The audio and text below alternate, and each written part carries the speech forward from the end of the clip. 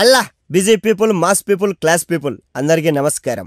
గుళ్ళో దేవుడు మీరొచ్చారని నోటీస్ చేయాలంటే అక్కడ పైనున్న గంట కొట్టాలి. ఇక్కడ మా నోటిఫికేషన్స్ మీరొచ్చాయని మీరు నోటీస్ చేయాలంటే కిందున్న గంట కొట్టాలి. ఏంది లేటా, త్వరగా కొట్టేసి వీడియో చూసేసేయండి అబ్బా. స్వామి, ఓ మంచి స్వామి, హైదరాబాద్లో ఉండే బైకులన్నీ రిపేర్ అయ్యి నా షాప్కి వచ్చేదట్టు చూడు స్వామి. ఏందటంటున్నావు? నీ రుణం మేము నేను ఉంచుకోండిలే. 5 సంవత్సరాలకు ఒకసారి నీ కొండకొచ్చి 11 కొబ్బరికాయలు కొడతా. నీ స్థాయికి 11 తక్కువే, కానీ నా స్థాయికి ఎక్కువ స్వామి. ఈ విషయంలో మాత్రం నన్ను ఇబ్బంది పెట్టదు చెప్తాండా. థ్యాంక్ యూ స్వామి. ఇంతకీ నా అసిస్టెంట్ గాడి ఇంకా రాలే.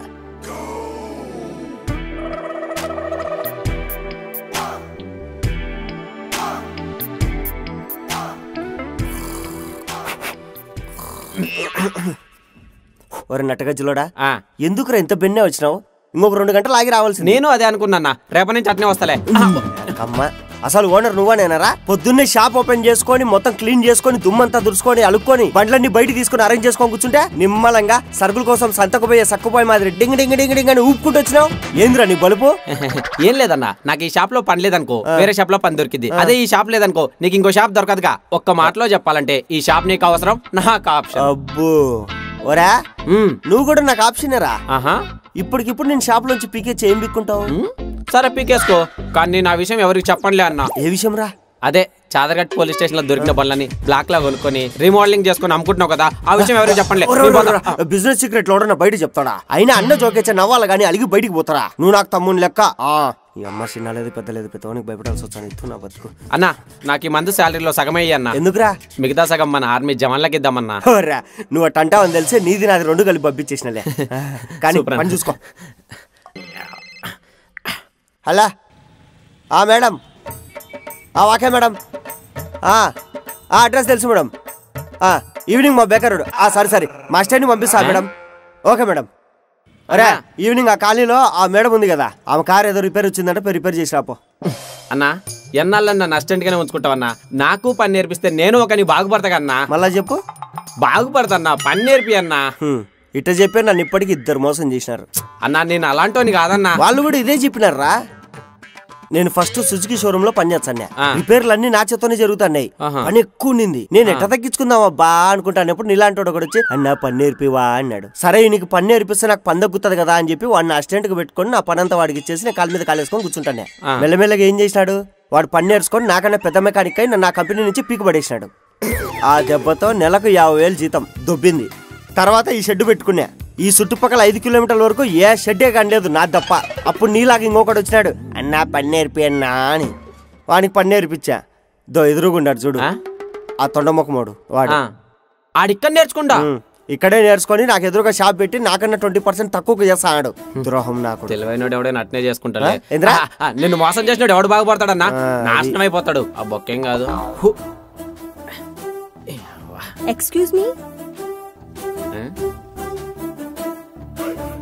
ఎక్స్క్యూజ్ మీ, బైక్ రిపేర్కి వచ్చింది. ఏమండి వినిపించలేదా? వినపడ్డంలా. ఈ షాపులో అమ్మాయిల బైకులు రిపేర్ చేయమని చెప్పు. వినపడిందిగా, ఎలా రే? ఒక అందమైన అమ్మాయి వచ్చి మాట్లాడుతుంటే పట్టించుకోలేని మీరే అమ్మగాలురా? అంత మాట అంటావా? దీనికి ఎలా మూడింది? ఏమే, మీ ఇంటర్ అమ్మాయిలకి ఇంకేం పని ఉండదా? నాలాంటి అందమైన మెకానిక్ని సెలెక్ట్ చేసుకోవడము, ఒక స్కూటీ వేసుకొని అట్టా ఇట్టా తిరుగుతాం మాకు లైన్ వేయడము, ఆ రిపేరు ఈ రిపేర్ అని చెప్పి మా దగ్గరకు వచ్చి మాట కలిపి మెల్లగా చెయ్యేసి మమ్మల్ని టెంప్ట్ చేయడము.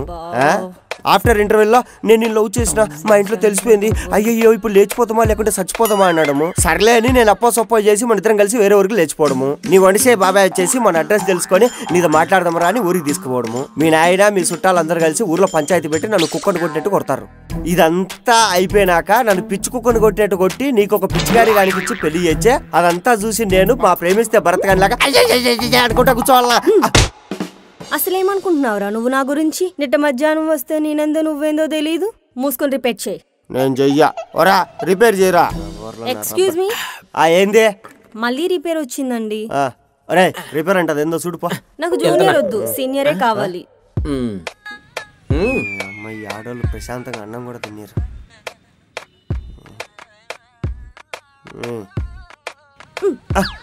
ఏంది మ్యా ప్రాబ్లం హ్యాండిల్ దగ్గర.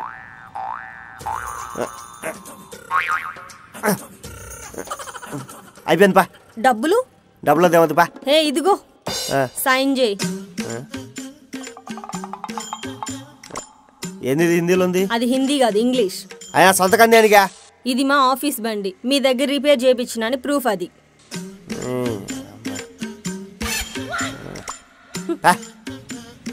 ఏందా మళ్ళా రిపేర్ వచ్చింది. అమ్మా ఏం బండి నీదే? అయిపోయింది పా. సైన్ ఎవడు పెడతాడు? నిన్న పెట్టా కదా. ఈ రోజు ఎవడు పెడతాడు? మీ అయ్య పెడతాడా? సంతకం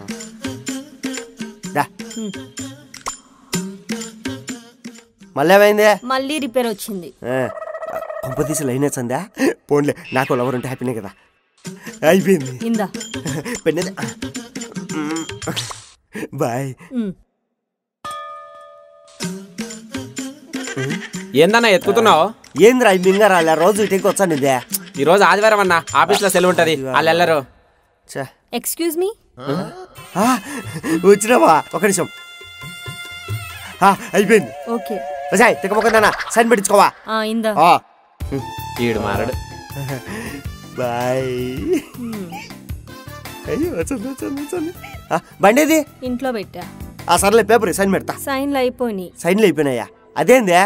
నువ్వు సైన్లు ఎందుకు పెట్టావు అనుకున్నావు? అదేందో ఆఫీసు రిపేరు సిగ్నేచర్ అన్నావు కదా, దాని గురించే. అందుకు కదా పిచ్చి మొహం నీతో సైన్ పెట్టించుకున్నది. నీ షాప్ నా పేరు మీద రాయించుకోవడానికి. ఏందే? నా షాప్ నీ పేరు మీద రాపించుకునేవా? అవును. అదేందే? నేను చెప్తా. రేయనక పగలనక రాయనక రప్పనక వాననక ఎండనక నీ కింద పనిచేస్తే ఎర్రరే నన్ను కుక్క చూసినట్టు చూస్తావా? అందుకే ఇప్పటి నుంచి షాప్ ఓనర్ నేను. మింగేయ్. రేయ్ సైన్ పెట్టించుకుంది అదైతే నువ్వు పెద్ద డైలాగులు చెప్తాండే. అసలు ఈ ప్లాన్ వేసిందే నేనమ్మా, అది నా గర్ల్ ఫ్రెండ్. ఎల్బా, ఏ షాప్ లో అయితే గుమస్తగా పనిచేసిండో అదే షాప్ కి ఇప్పుడు ఓనర్ ని. మింగేయ్. అదేంద్రా నాకేం అర్థం కావడంలా. నీకు ఇలా కాదురా రే బుల్లబాయ్, నేను చెప్తా. ఇప్పటికీ అర్థం కాక అంటే మధ్యలో నువ్వేంది వాయ్? ఈ నా తమ్ముడు. తమ్ముడా? కావాలని వీని నీ దగ్గర పనిలో జాయిన్ చేయించా. నీకేమని జాయిన్ చేశారా? అటు చూడు.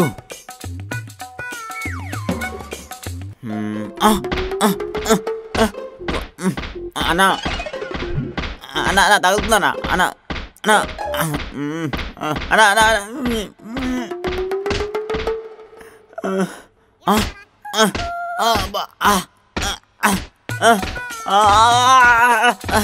బా బా అమ్మా.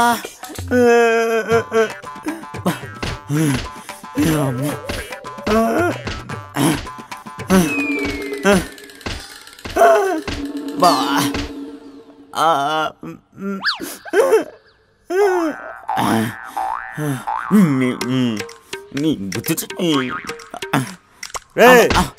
మా ఫ్రెండ్ గారి దావత్ ఉంది, నేను పోయొచ్చా? షాప్ లో పని అంతా చూసుకో.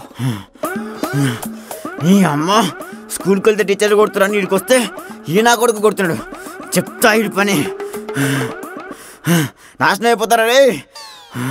సిల్లీగా కొడితే సీరియస్ తీసుకున్నట్టు. రేయ్ బిజినెస్ మ్యాన్ లో మహేష్ ఏం చెప్పాడు తెలుసా? ఏం చెప్పినారా? ఎవరి మాట నమ్మకం, మనిషి మాట అసలు నమ్మకం అని చెప్పిండు. ఇదమ్మా నీ పెన్ను పెట్టుకో. ఏంటి సొట్ట సింపుల్ బేబీ? మనకి పెళ్ళై 1 year అవుతుంది కదా. నీకు ఒకటేసారి పెళ్ళైంది, నాకు 2 సార్లు అయింది. 2 సార్లా? ఎవరితో? నిన్ను లేపుకొచ్చినందుకు స్టేషన్ లో, ఆ తర్వాత నీతో గుళ్ళో. బేబీ మనకి ఇంటర్లోనే పెళ్ళైంది కదా, ఒకవేళ పెళ్లి కాకపోయింటే ఏమయ్యేది? ఏముంది, నేను ఆటో తోలుకుంటూ తిరిగేటోని, నువ్వు సప్లీలు రాసుకుంటూ తిరిగేదాన్ని. నీకు అసలు రొమాన్సే రాదురా. రొమాన్సా? ఎట్టొస్తదే? కాలేజ్ చేసే రోజుల్లో 9ంటికి చూసేటోని, అప్పుడు కొత్త డ్రెస్ వేసుకొని పౌడర్ పూసుకొని నీట్ గా రెడీ అయ్యి వచ్చేదానివి. ఇప్పుడు చూడు 6ంటికి చూడాల్సి వస్తుంది. అందుకే 9ంటికి చూసి అమ్మాయిలు నమ్మగాకరి. అరే అబ్బాయి ఈడెవడు? రే ఎవరా నువ్వు? డైట్ లోపలికి వచ్చినావు, బయటివా. ఏంద్ర అట్లా చూస్తున్నావు? బయటివా. అదే బాబాయ్, ఇదేనా రావడం? అమ్మాయి ఏది? వచ్చింది.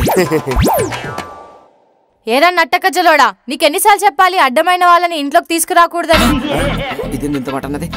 ఏయ్ ఈయన మా బాబాయ్. ఆటేంది? మీ బాబాయా? లాస్ట్ టైం ఊర్లో పని మనిషిని గోకాడని చితక్ కొట్టారు, ఈయనేనా? అది ఈ పిల్లకట్ట తెలిసిందిరా. మన వాట్సాప్ గ్రూప్ లో పెట్టారులే. అంటే జరిగింది మొత్తం టైప్ చేసి పెట్టారన్నమాట. వీడియో కూడా తీసి పెట్టారు.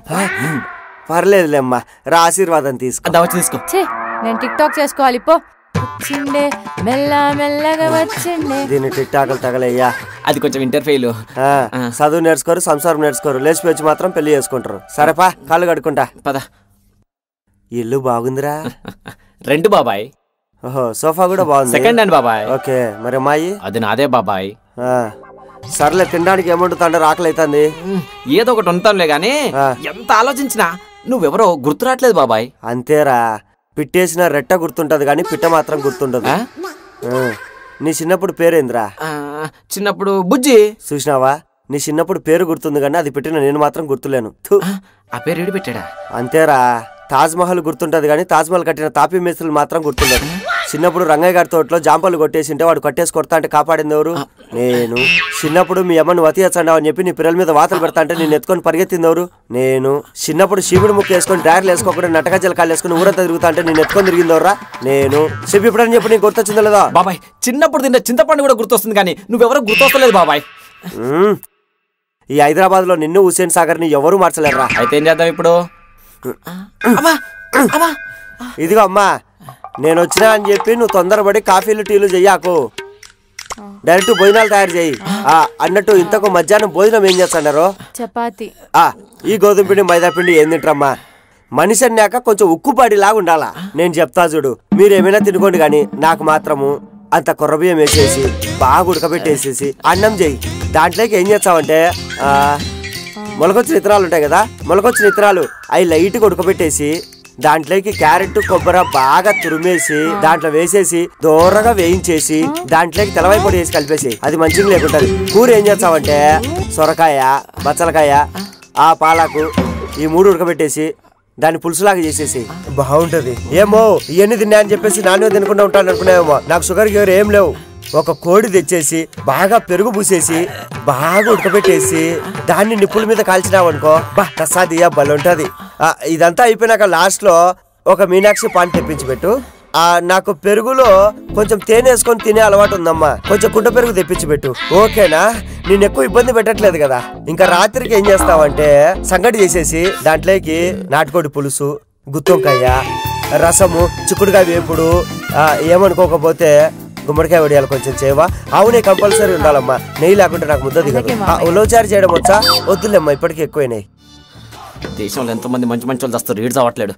అమ్మ వచ్చిండు. అమ్మా చల్లగుండారా. సర్లే గాని స్నానం అయిపోయింది, నెక్స్ట్ ఏంది? పడుకుందాం బాబాయ్. అవునా? ఒకసారి నా ఫోన్ ఇట్టి. జోక్ చేసా, తిందాం తిందాం. సర్లే, నేను చెప్పిన ఐటెంలు వచ్చినాయి లేదా? నువ్వు చెప్పిన రాలే బాబాయ్. అవునా? ఫోన్ ఇట్టి. ఒక్కసారి బాబాయ్ దండం పెడతా బాబాయ్, ప్లీజ్ బాబాయ్. నా పిల్ల కొడుతుంది. సుబ్బయ్య హోటల్ నుంచి బుట్ట భోజనం తెచ్చిన బాబాయ్. అవునా? చాలా రోజులు ఇంద్రా తిని. నీ చాదొస్తున్నా అప్పటిక. బా చల్లగుందమ్మా. ఈ ఏసీలు కూలర్లు ఇప్పుడు వచ్చినాయి గాని ఈ సనకడతో ఇసురుకుంటే ఆ చల్లదనమే వేరు. రే వచ్చి కాళ్ళు తీసుకో. వస్తున్నా.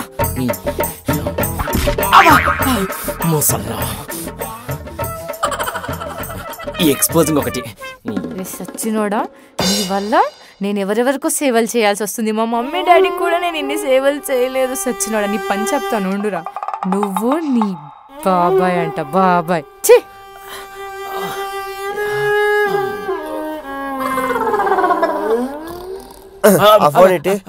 ఫోన్ అది బాబాయ్. ఫోన్ వాడితే రేడియేషన్ అంట, వద్దులే. అది వాడకుంటే రెస్పెక్ట్ రాదురా.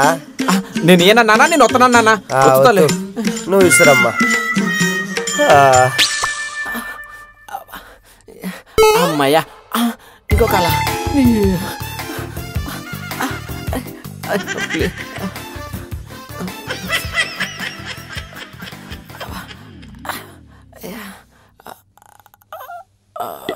పదరా, నీ పని చెప్తారా. అబ్బా, పొద్దున్న నుంచి పని చేసి చేసి ఒళ్ళంతా నొప్పులే. ఏం బాబాయ్ రా మీ బాబాయ్.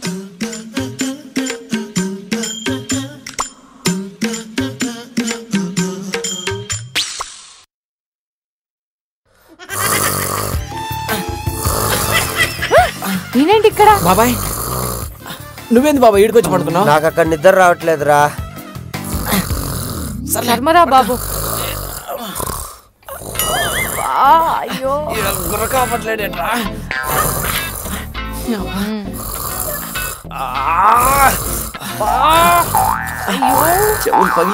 పగిలిపోతున్నాయి దేవుడా. ఇడు వదిలేటట్లేడే అరువులో పడుకున్నాపా